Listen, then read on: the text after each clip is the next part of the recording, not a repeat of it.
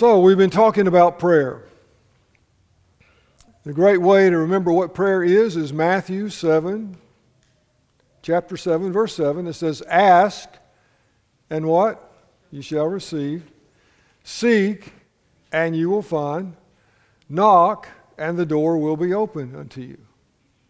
One of the things about our new granddaughter, this is the baby we prayed for a long time, and asking and seeking. That's a great address to remember. Matthew 7:7 instructs you about prayer. But then there's a little bit of a challenge. Now that's chapter 7. In chapter 6 of Matthew, that's several verses before, on the Sermon on the Mount, in verse 8, Jesus says, "Your Father already knows the things that you have need of before you ask." So if God already knows what you need before you ask, why pray? Again, Wendy read it this morning in Matthew the 6th chapter. It says in verse 32, "Your heavenly Father knows that you need all these things." And he's talking about food and clothing and housing. When you read clothing, I said, I thought you read COVID. Please deliver us from COVID. We're so tuned into that. But Jesus said, the Father knows what you need before you ask. So why pray? Yesterday I posed that question to the kids at Big Cove Christian Academy. And one little girl raised her hand. She had the most awesome answer. And I wanted to share that with you. If God already knows what we need, why pray? The answer, according to her, was because God loves to hear our voice. Wasn't that great? That's some good theology. And I got to thinking about that new grandchild that we have. I've only seen pictures of her. There's one picture of her smacking her lips like she's hungry, but I haven't heard her voice yet. And I can't wait to hear her coo and her awe and her cry, and I already know what she needs. She needs basically three things. She needs food and clothes and someone to change her diaper and some sleep.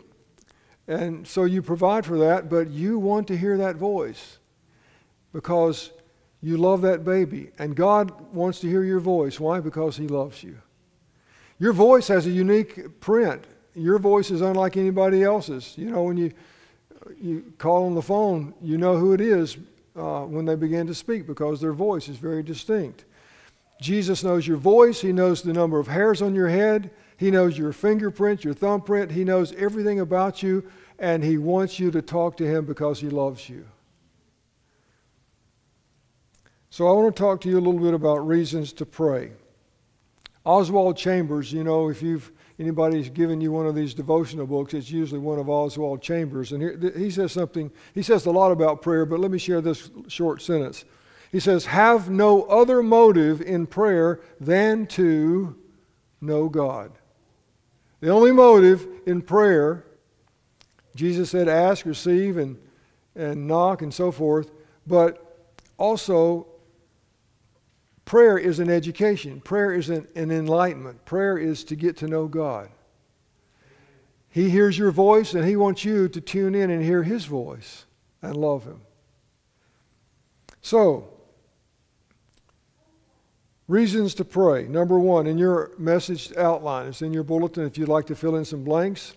Today's message, reasons to pray. Number one, prayer renews my confidence that God is at work in my behalf.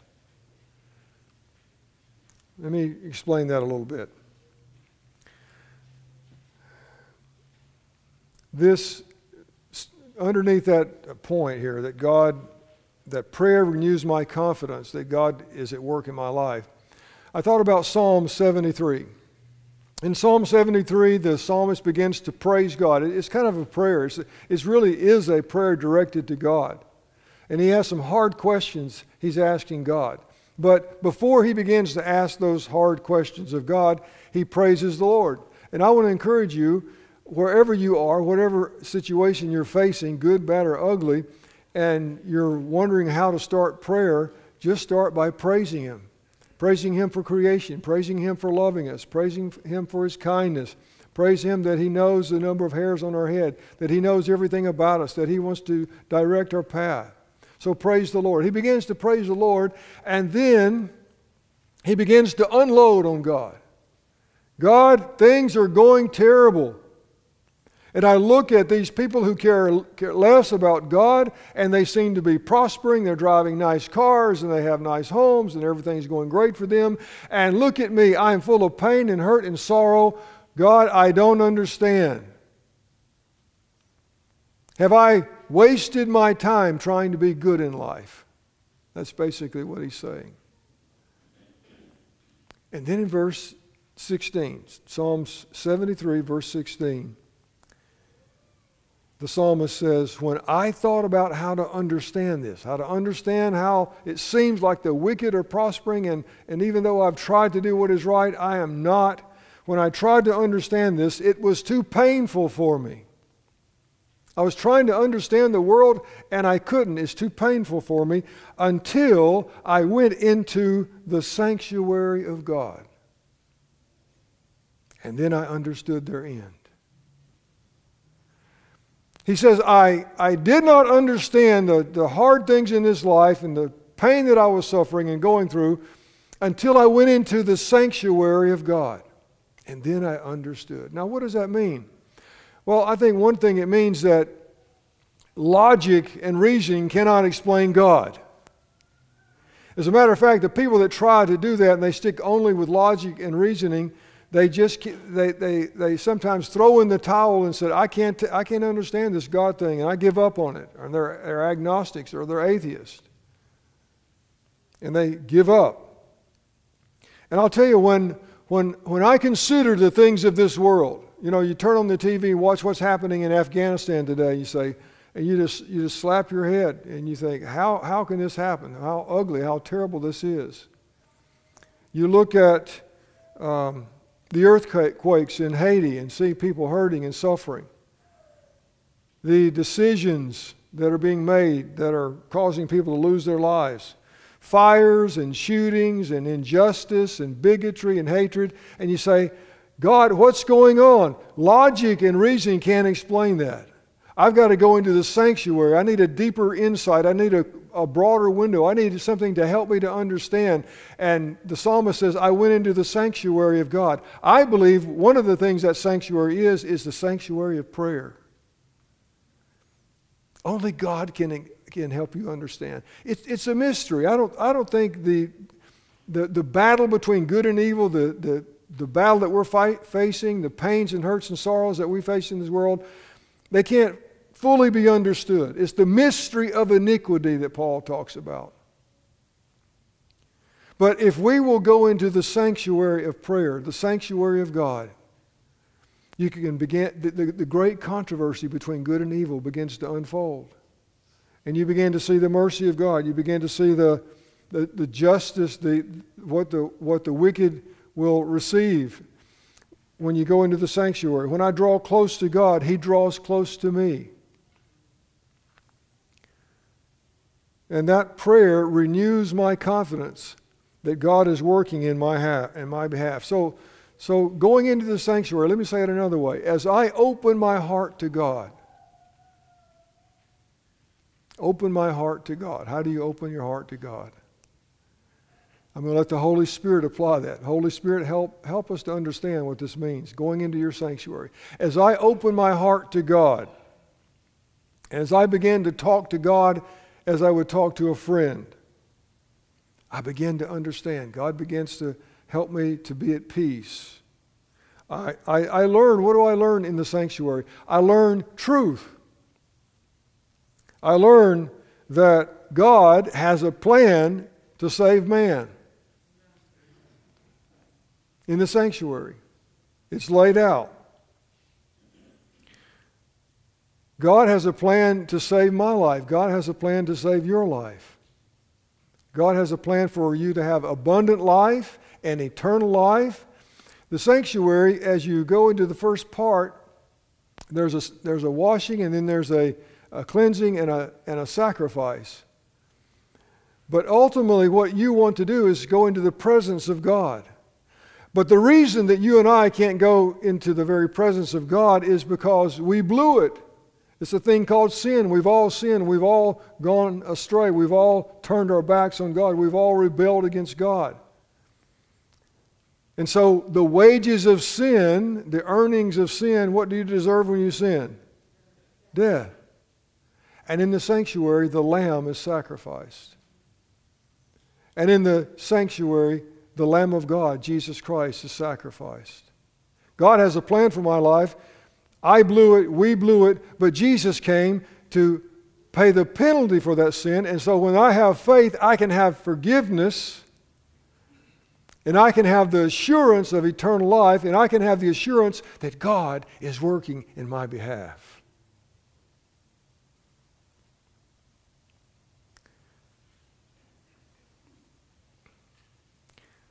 Let's go to another reason to pray. Number 2.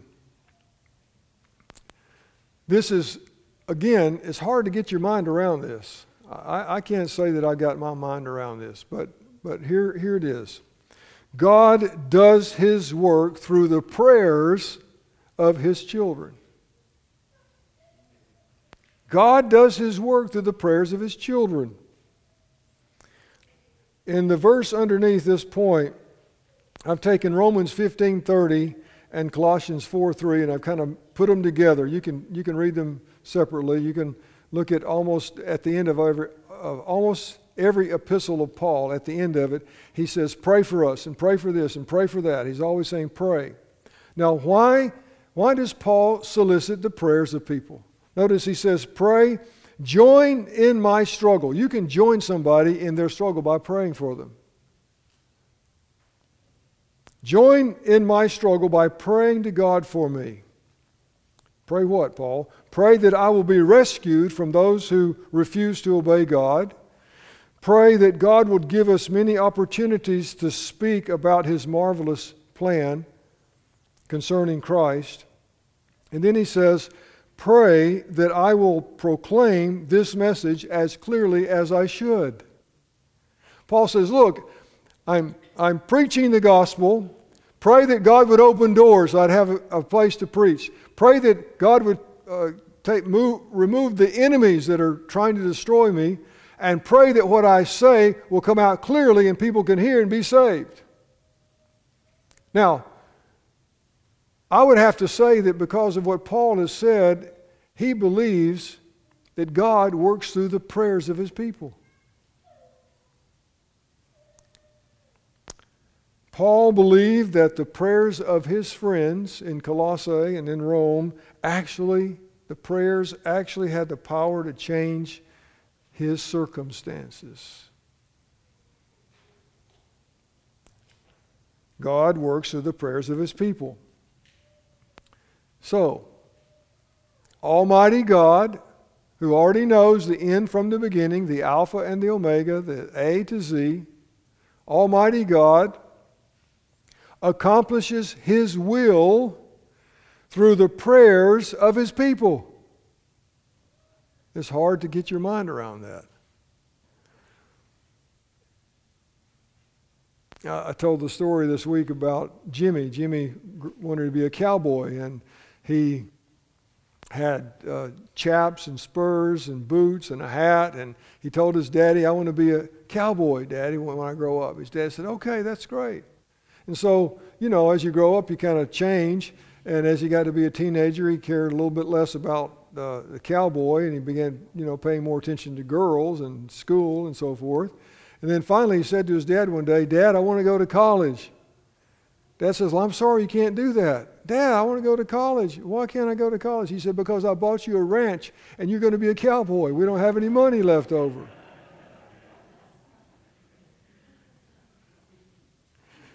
So how does God sort all that out? If we understood it, we'd be God, right? But we can't understand.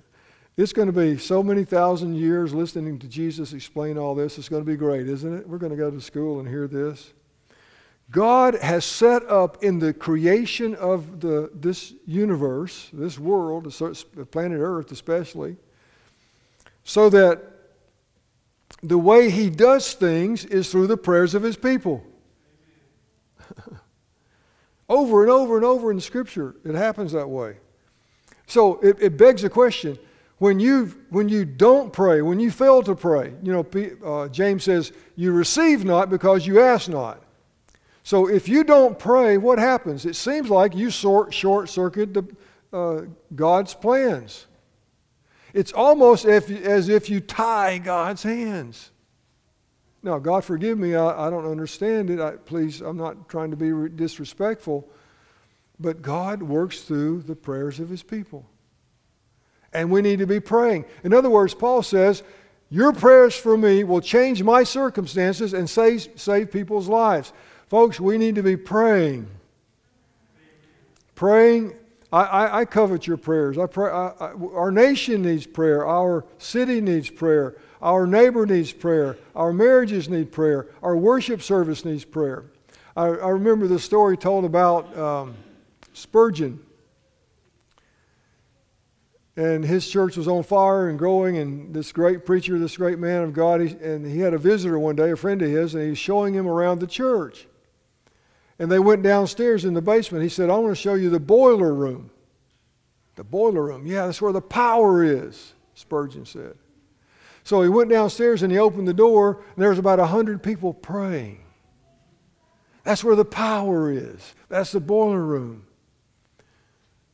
I'll tell you, when I think about worship service on Sabbath morning, and I think about talking about God and what happens here on Sabbath morning, and we're coming and going, and guests are coming and going, and we're preaching the Word, and we're singing, we need to pray that God would open hearts and minds, and that God would help us to speak clearly and minister for Him. God works through your prayers. Keep praying.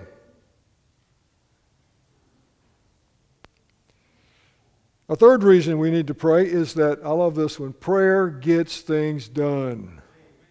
Get her done. And I've listed several things in your outline, and I'm just going to highlight a couple of them. First of all, prayer defeats the devil. Do you want to kick the devil in the teeth? Yeah, I want to kick him in the teeth. Well, pray. It's the night Peter is about to betray Jesus. 3 times. Jesus has been arrested, and Peter says, I don't know him, I don't know him, and then he cusses and he says, I don't know him. And Jesus knew this was going to happen. He already knows what you need. And he says, Peter, Peter, let me tell you something. They want to ground and pound you. The devil wants to beat you. He wants to sift you like wheat. But Jesus said, I pleaded for you. I prayed for you. Jesus didn't take a baseball bat or some bolt of lightning and attack Satan. He just began to pray for Peter. Prayer gets things done. Prayer defeats the devil. Prayer saves the lost. You know anybody that's lost? Well, we ought to be quick to pray, right? Quick to pray. Pray first. Prayer gets things done. Prayer saves the lost. Jesus tells a story about 2 men that go to the temple to pray. Both of them are praying, and one of them, they both talk about their life, and one of them ends up being saved, being justified, and the other lost. And the first one is the Pharisee, the religious person, and he goes in, he kind of crosses his hands, and he looks down. The other person is a tax collector. He looks down his nose at the tax collector, and he begins to talk to God. He says, God, I'm glad I'm not a cheater, I'm not a liar, I'm not an adulterer, I'm not a tax collector like this sorry guy next to me. What a prayer. Maybe he didn't say it exactly that words, but Jesus said, he was not humble. He was proud. He was arrogant about his righteousness. And then this other man, this tax collector, just begins to beat on his chest and said, God, please be merciful to me, a sinner. And God heard his prayer, and Jesus said, that's the man that went home justified. Prayer saves the lost. Now here's another good one. Prayer restores the backslider. You got some children that are backsliding. You got some parents that are backsliding. You got some friends that they're close with you and close to God, and they've been wandering away. Now, if you read the parable of Jesus about the lost sheep, what does the shepherd do? He leaves the 99, he goes and he puts that sheep on his shoulders and he takes it back home. So there are things to do more than just pray, more than just saying words. You got to go get people. I remember Ron Halverson Sr. telling the story about a backslidden woman, and her dad was a minister, and Halverson was talking to them, and he was going to go visit her, and so he wrote down the address, and when he got there he found out that she was a prostitute, and he had to stand in line before he could talk to her. So he stood in line and finally got there, and he said, and he gave her the gospel, and she shut the door and went home and was saved and changed forevermore. What a story. Wow. Prayer restores the backslider. Here's what it says in James 5, verse 16. You know this. I think Marlon quoted it in the Sabbath school lesson this morning, so it's in the Sabbath school lesson. The earnest prayer of a righteous person has great power and produces wonderful results. Prayer produces wonderful results. Prayer has power. Power to knock. You can go wherever your backslidden friend or relative is through prayer, and you can pray for them and ask God to knock on the door of their heart and believe that God will, and watch what happens. You know, I don't know if they're backslidden or not, but we have a lot of people on the church list that are not attending church. And probably some people that we think are active are not quite as active as we think. We need to be praying. The first response is, you know, when they walk through the door, sometimes we say when they come back, "Wow, you've been gone a long time. Where have you been?" That makes them feel good, doesn't it? How about if we say, "Wow, I'm so glad to see you. I've been praying for you." What a difference that could make. Prayer strengthens the weak. Prayer draws me near to God. And this is for you, nominating committee. The next one is prayer sends workers to the harvest.